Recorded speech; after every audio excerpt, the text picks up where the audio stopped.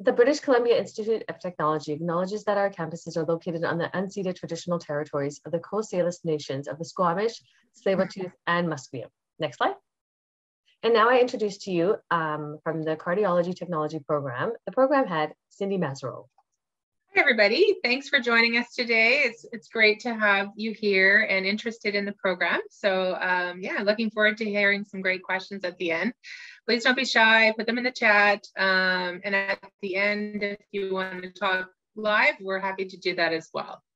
So today I'm gonna outline what we're gonna cover here. We're gonna do a program overview.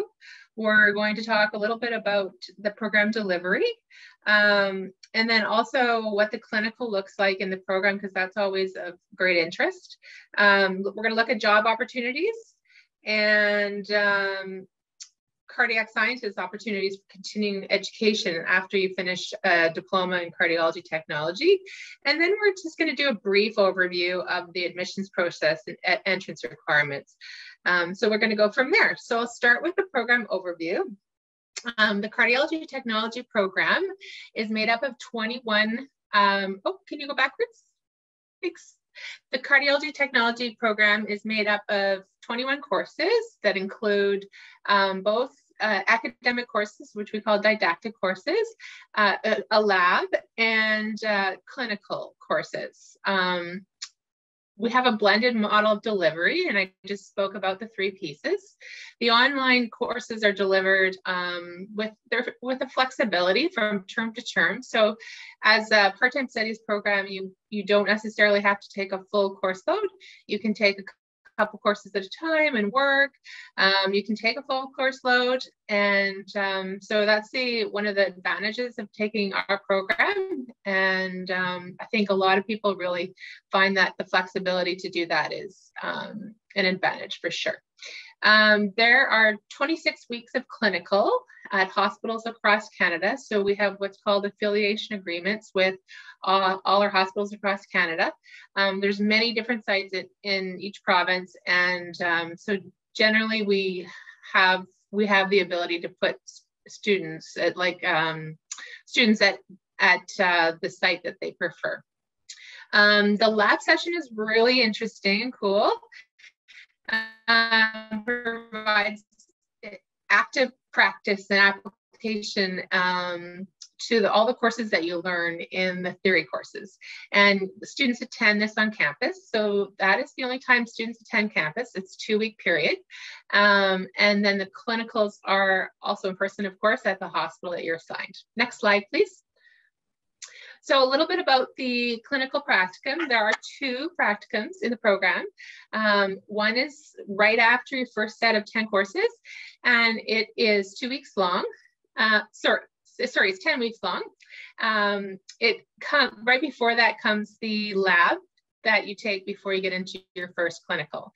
The second practicum is 16 weeks long, and that is taken at the very end of all the theory courses. It's all in a hands-on hospital environment, and you get great exposure to some of the advanced areas like pacemakers, electrophysiology. You'll get exposure to working with children in that area. So it will give you that kind of exposure, and that's pretty unique to BCIT cardiology program as well. Next slide, please. So I can talk a little bit about the job opportunities and career outlook. We are looking really good. We've had increased demand in this area, and we have lots of managers and sites across Canada that are asking for students and graduates. So it's a good time to apply to cardiology technology. Generally, you'll be getting a job right out of the gates, and may not be full-time right away. We often see students start part-time or on a casual basis, but definitely an increase in demand.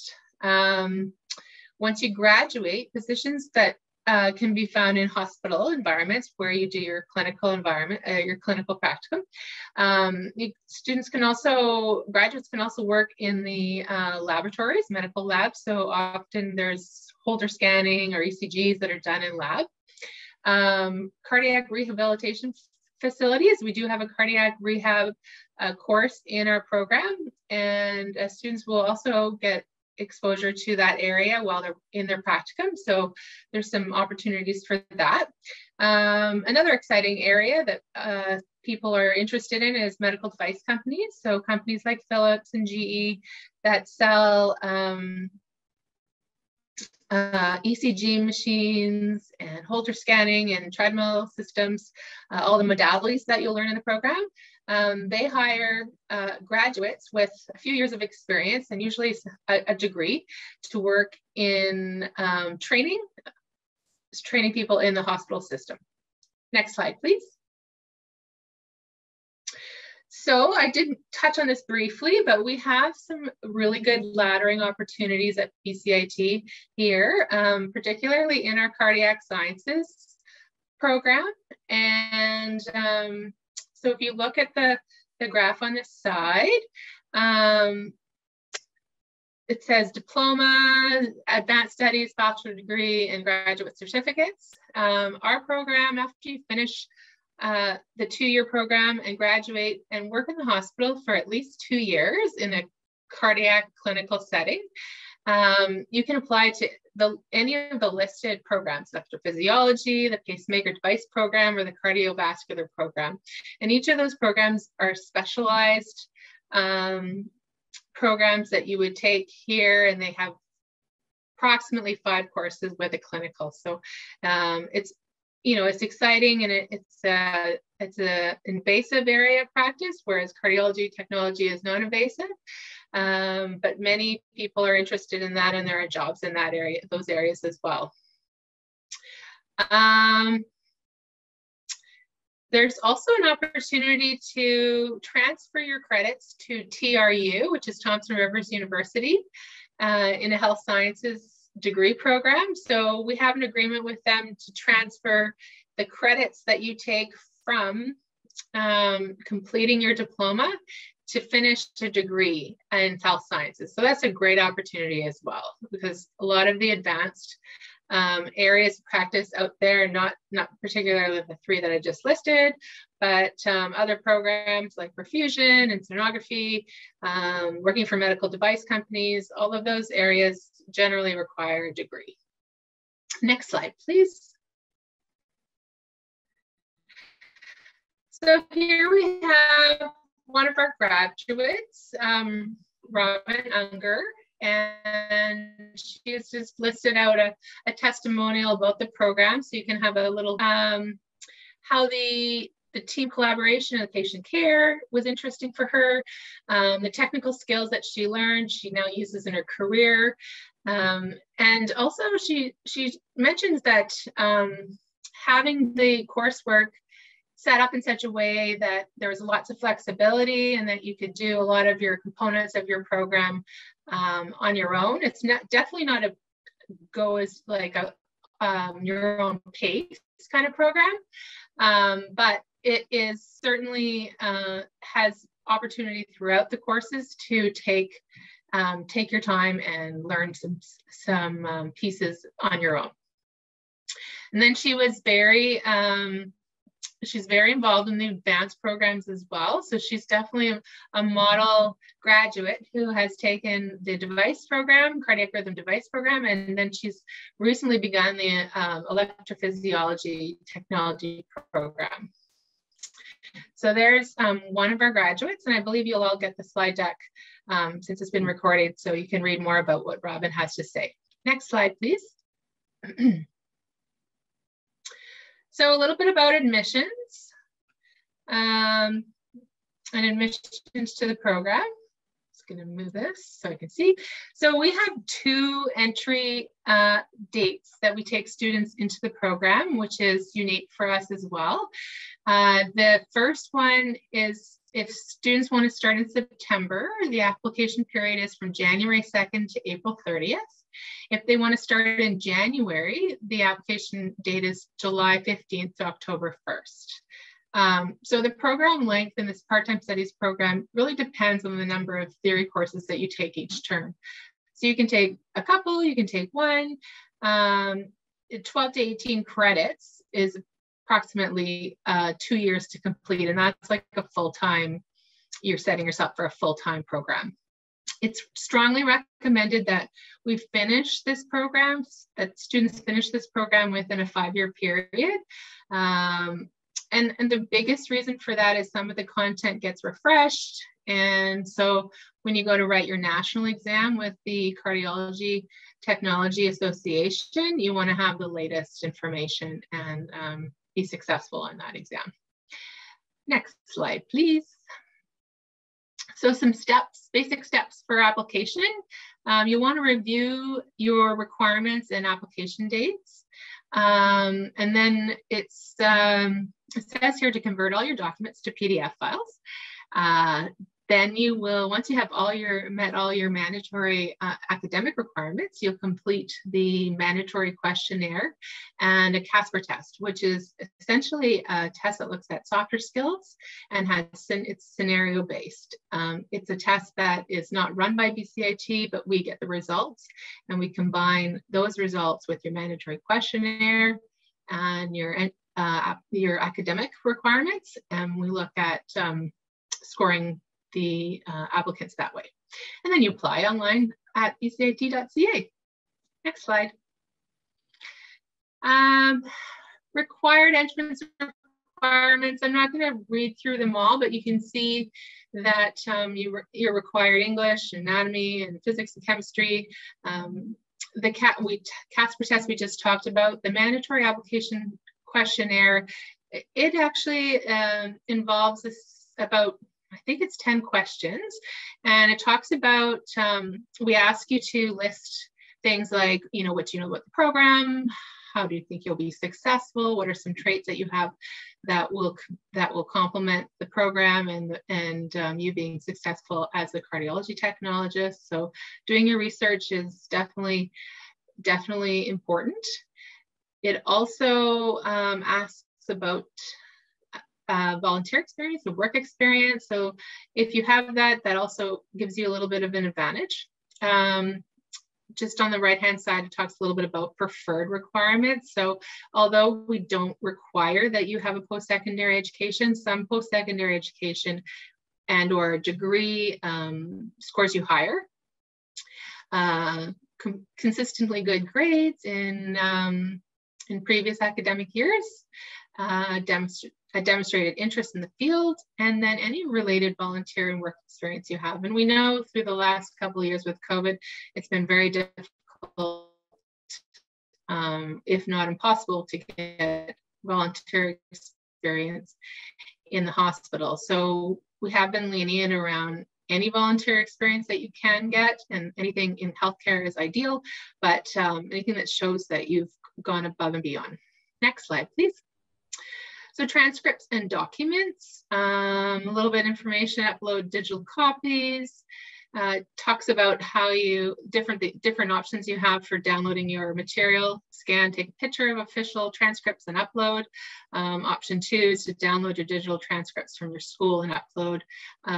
It is not recommended to mail in your transcripts, and we do not require official transcripts. Admissions will access your BCIT records directly. Next slide, please. So overall, admissions reviews applicants to ensure the requirements haven't been met. So those are the academic requirements we listed on a couple of slides before. They'll forward the complete application to us, the cardiology department. That indicates that you've met all your requirements, the academic requirements, the mandatory questionnaire. And the Casper test is done at the end of the application date. So right now we're looking at applicants for the September term, and the deadline is April 30th. So the Casper test is on May 1st, and that's okay. We know that. So that particular 30th. After that, admissions will send you an accept letter, and then there's the payment commitment. Next slide, please. Julie, did you want to go through this?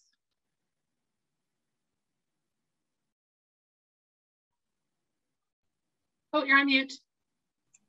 Oh, sorry, there we go. Hi, can you hear me clearly? Yes. Okay, awesome. So supporting your successes. We have several service areas that can help students with on their educational path. Indigenous services, student financial aid and awards, accessibility services, student health services, counseling, and student development. We also have our recreation services with a fully functional gym on campus, as well as you can play intramural sports.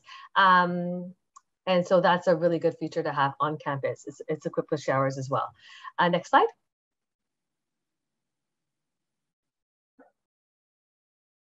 Program advising. We have our program advisor, Maninder, here to answer questions in just a couple of minutes. But if you have more or want to have a sit down with one, this is their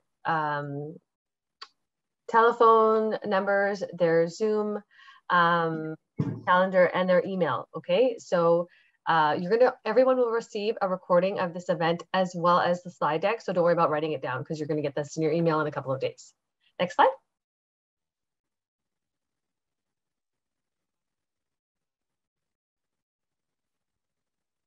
I don't see it. I think something is wrong with my side.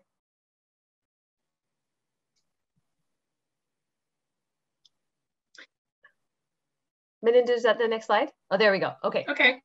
So I'll take over. Then we do have different ways that you can get in touch and stay in touch with our programs in the School of Health through Facebook, Twitter, Instagram, YouTube.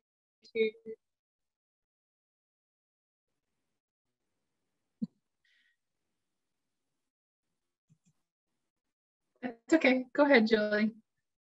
Okay. I think she's frozen. Yeah, I'm sorry. Can you hear me? Sorry about that. And so also LinkedIn. So those are, again, areas that you can get in touch with us. You can see more about the programs in the health sciences area. Can you all hear me? Definitely, we'd like to have some questions from you. I see there's a few in the chat, so I'm just going to pop in there. Okay. If I'm finished my degree in 2014 and my high school prerequisites were done in 2008, can I still apply to the program? Do I need course updates? Can I challenge the tests? Okay, so there,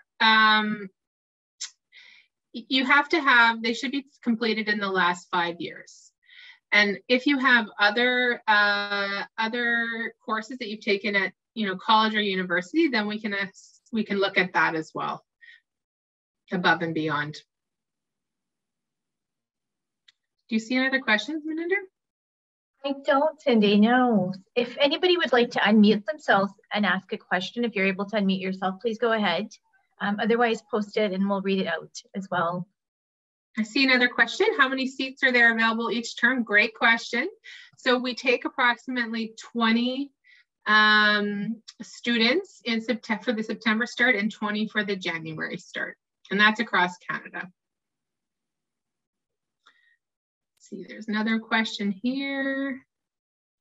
I graduated high school in the UK, but didn't take science, although I have worked in primary care paramedics for BC Ambulance in the Lower Mainland.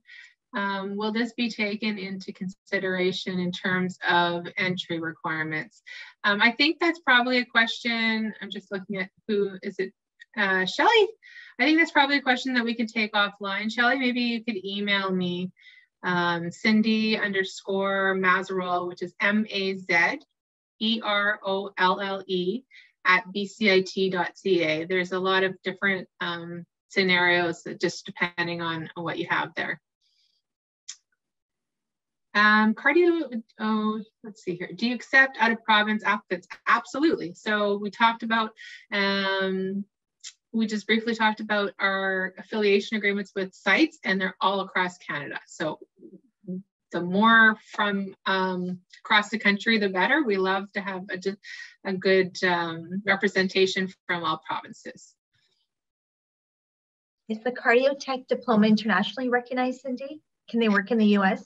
They can. They can work in the US. They can work in Australia. So it is highly recognized, and there isn't a US exam, but from graduates from the program that I know are working in those areas, they didn't necessarily have to write that exam. Let me see, there's another question there. So are there any practicum sites in smaller cities or all in the Lower Mainland? No, so there are many practicum sites in the Lower Mainland for sure, but smaller cities, I'm assuming, Jen, you're referring to out of town facilities, out of province facilities, and there certainly is practicum sites. There are not every area, because some hospitals don't do all modalities, which is like what we cover is ECG, stress, Holter. So if that site doesn't have those things, then we would have to sort of split up your practicum to have some in a major area and some in the area that you're in.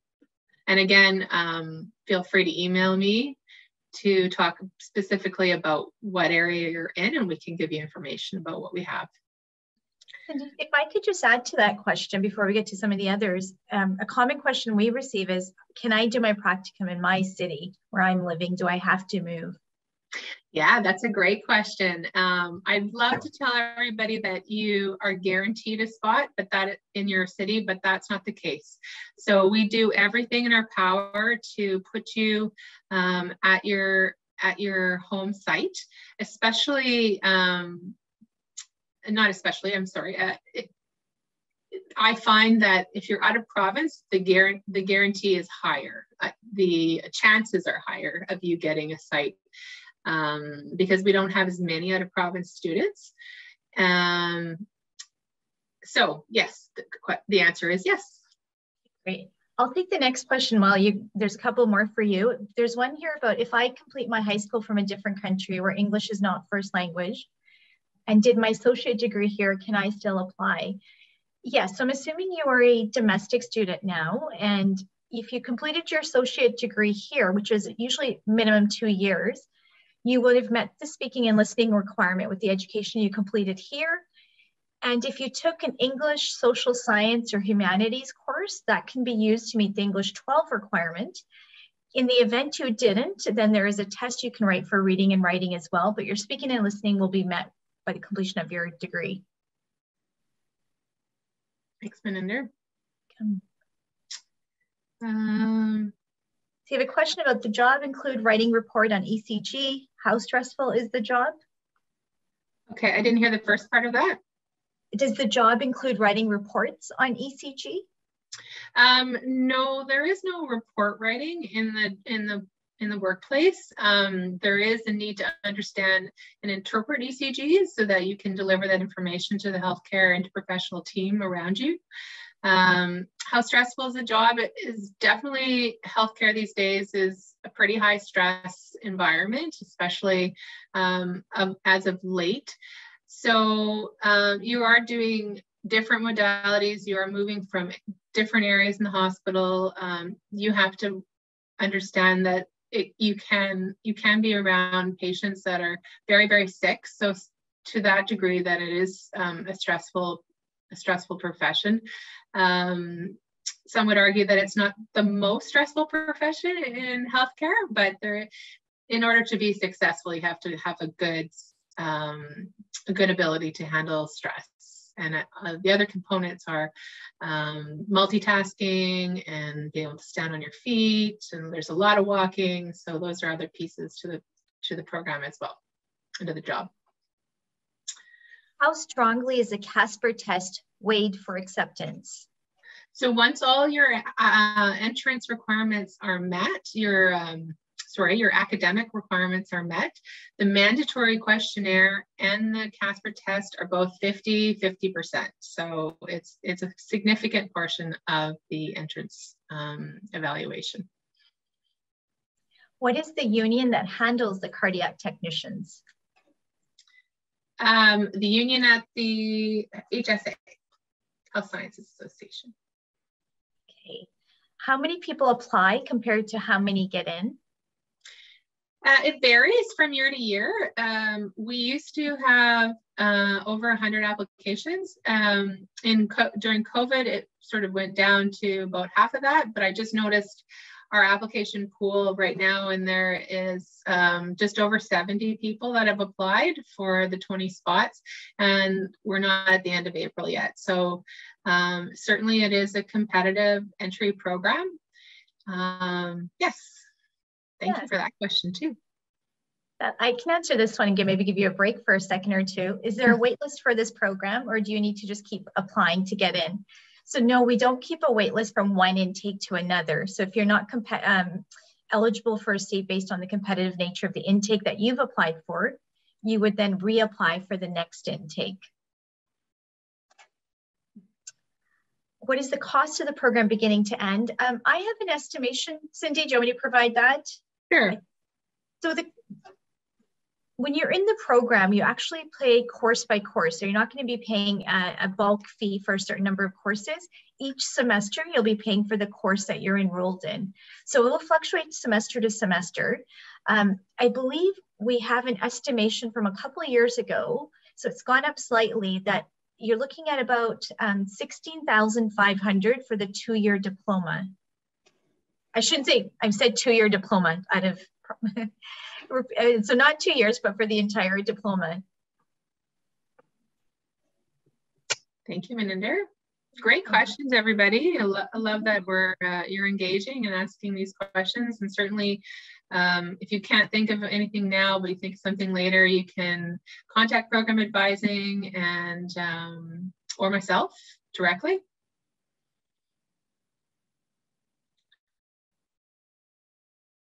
We also have a couple of poll questions. If now I think would be a good time to just ask, because we wanted to know how people heard about the session.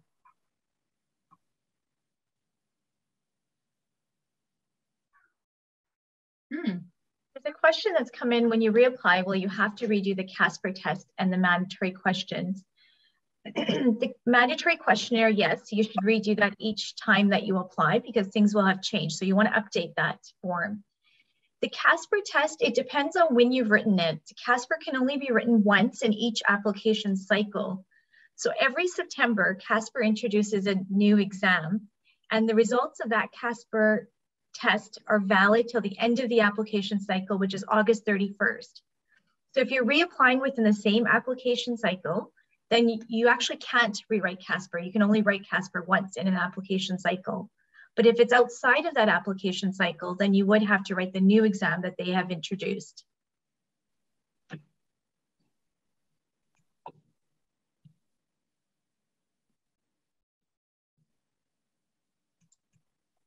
Zara, just to answer your questions, that 16,000 all programs, so that was an estimation. So keep that in mind because tuition increases slightly every year. So there will be increases, and 16,000 was an estimation. So please do keep that in mind.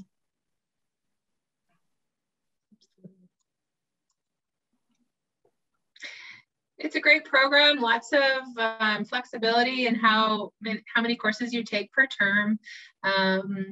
The hands-on lab is amazing. Students get to work with their other classmates. So that's kind of the first time you all get to meet, and you can form groups to carry on and support each other through the remainder of the program. There are opportunities during the lab to work in the simulation area. So you're working on simulation dolls and doing ECGs and having live scenarios. And so it really does prepare you for your clinical, and you'll feel that it's a fun time as well. A couple of questions have come in. During the clinical rotation, approximately how many hours are you working a week? So it is like a full-time job. You're there for 7.5 hours a day. And the requirement is that you don't miss any days unless you're ill, and you contact your clinical coordinator. Does the experience from other countries count with a certification, or it has to be in Canada? Okay, so again, I guess once you're accepted into the program, if you have courses that you think would line up with some of the courses in our program, then you can apply for transfer credit. We also have a process called prior learning. And so if there are experiences that you've had, whether it's in another country or here, that lend to, often it's a patient care, for example, somebody who worked as a paramedic or other healthcare profession, and they have that experience, then we can look at a prior learning assessment to grant you that credit. That was one of the last questions here. Okay. Maybe we'll give it a minute or so more. Cindy, what do you think? Yes, sure.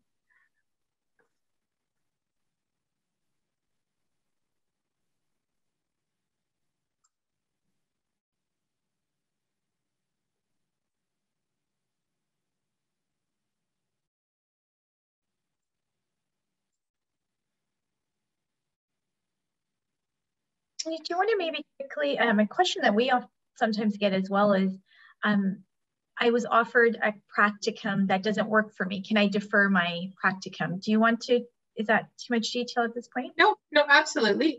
So one that doesn't work for you, you can defer the practicum, except knowing that you do go sort of the bottom of the list. So people that are coming up through and ready for that practicum will be ahead of you. Oh, there's more questions. Great. Just pop in there. Are cardio techs employed by the hospitals or the health authority? So you're employed by the hospital, which is part of the health authority. And what are the biggest differences with BCIT and other schools offering the program? I would say the program delivery, for sure. The second piece is the opportunity to go on to advanced areas of study. So that's a huge difference between our school and other schools. The agreement we have with Thompson Rivers University, so that piece to line up all the courses you've taken to slide into a university degree in health sciences. So that's a big opportunity, just to name a few. The success rate of writing the exams, would you say? Yep. So Cardiology Technology has the national exam through the Cardiology CSCT. And our success rate at BCIT is about 97%. So it's pretty high. I see another one here. Are you tied to working for one hospital, or can you move around? You can move around, absolutely. Yeah, and often our graduates do that. They apply for multiple casual positions, and they work at different hospitals, for sure. So yeah, so that's a good question.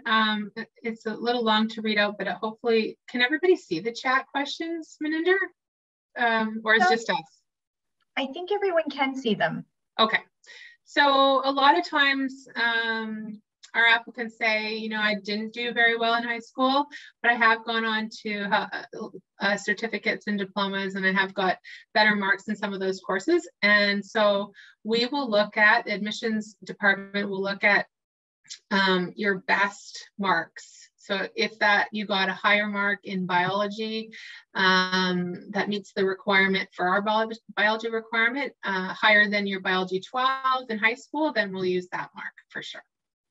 Does that answer the question? Do you anticipate do you interpret something else, Maninder, in that question? I think the only thing to add to that is that, you know, it's not unusual to have maybe some hiccups in your education. So there may be a period of time you didn't do well and then you did well later on. So the review from the selection committee can be subjective when you're applying to various programs. And so if your recent education is proving that you are doing well, that will be taken into consideration for competitive programs. I see a question saying all your courses must be within the 5-year window. Yes. So your entrance requirements must be taken within the 5-year window, or like I just mentioned, a higher level course. So if you only got your biology 12 was a long time ago, but you've taken courses since, then we can go from there. Do you accept prerequisites taken through online schools like ICS Canada? I can answer that one, Cindy. If we do accept courses completed through online schools that are sort of ministry approved online schools, if they're approved by the BC Ministry of Education or another provincial body. So we do accept courses online. If you're in BC, I'll put in here a link where you can actually find online high school courses offered through all the different school districts in British Columbia. And Cindy, there's one question up top. If I'm currently employed under HEU, would my hours be transferred over the new union? I'm not sure I understand the question. You transferred over to the new union that if you worked at another hospital, is that what you're asking, Mitch?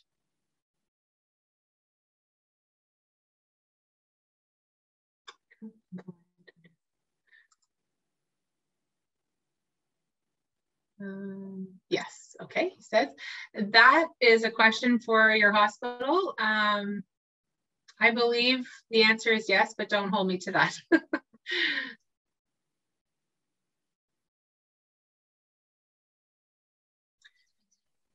How much more valuable are recent completed high school courses relative to those completed further back? Specific time taken into. So yeah, I think the closer you can take your courses to the program, the more successful you are going to be in the program. So we have a pretty heavy anatomy and physiology component to our program. So having taken biology will be helpful for you. But in terms of,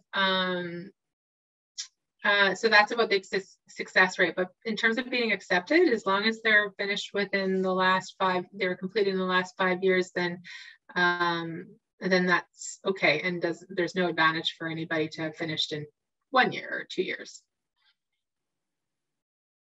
Okay, well, thank you very much, everybody. And again, feel free to reach out to Program Advising for more information about the program.